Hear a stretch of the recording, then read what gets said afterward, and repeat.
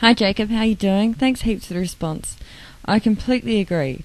One person by themselves makes absolutely bugger all impact.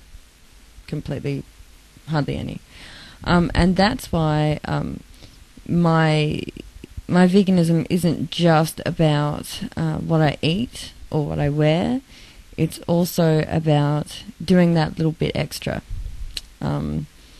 Because I realised that me by myself, the only thing my veganism really it achieves two things, so it's kind of two-pronged. But for one, I'm not supporting something that I disagree with, right? And that I think is just causing needless suffering for both animals and, like, non-human animals and humans, really, at the end of the day.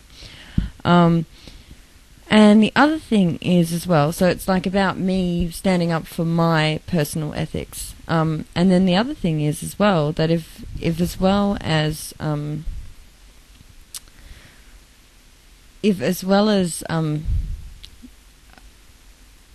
like being vegan myself, then I am also encouraging other people to go vegan, or to, abstain from hurting animals, basically. I have to set an example myself too. So it's like, if I say, oh, this is bad and it needs to end, but then I'm eating, I don't know, a bit of meat, some eggs, there's no way that ever I can imagine myself going back to like a full bore, like standard Western diet. But say I was doing those things, how could I ever encourage other people to abstain from things that cause cruelty and suffering and needless deaths to animals, if I was not being the change I want to see in the world, so to speak?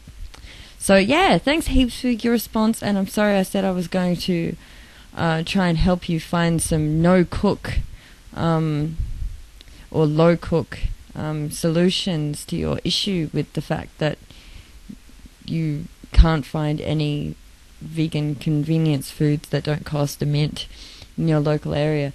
I'd been kind of distracted, but don't worry, it's in here somewhere. Anyway, thanks again. I think my chips are here. See ya.